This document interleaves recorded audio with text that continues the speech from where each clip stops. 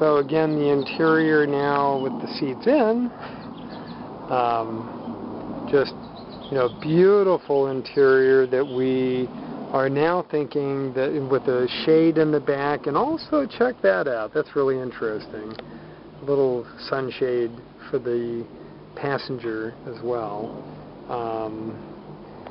And the window goes down, the shade goes up, the rumble seat door is opened through here. Let's check out the rumble seat. You've got, you know, the beautiful rumble seat.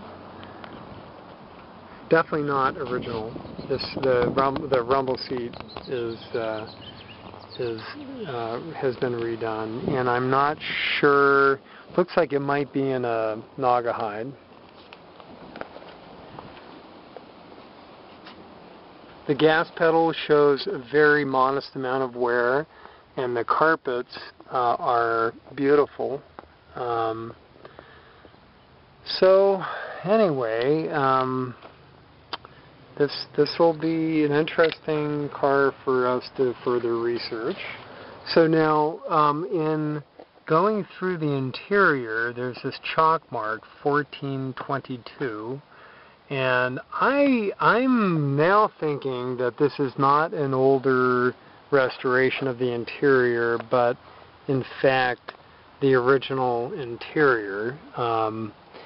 Which, you know, I hesitate saying that because it's in remarkably good condition, and I might even have another expert look at it for a second opinion, but it gives patina in the right areas. Like, for example, you see some discoloration, slight discoloration in the headliner and the where the shades, the sunshades are, you know, so which would be proper. The dash looks like it's not been redone. Then you have things like the slight yellowing, you know, around the windows, and then look at this. You know, that's quality that normally is never ever done, and why would that quality have been done in the 70s or 80s for a standard 8? You know, I just don't think that makes sense. You have just, you know, and there's just enough wear and patina, like over here almost none, which would be okay.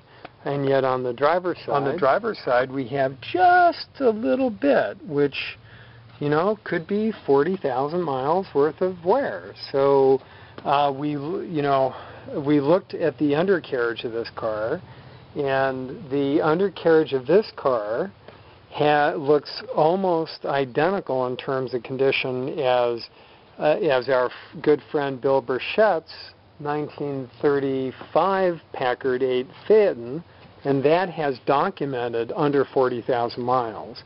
And the cars show pretty much the same kind of wear. So this plate is quite interesting. So it says here,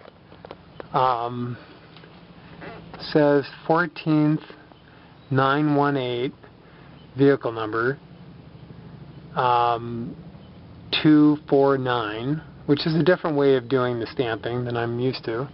Looks like GFO J Wald Vogel Jr. That's delivered by.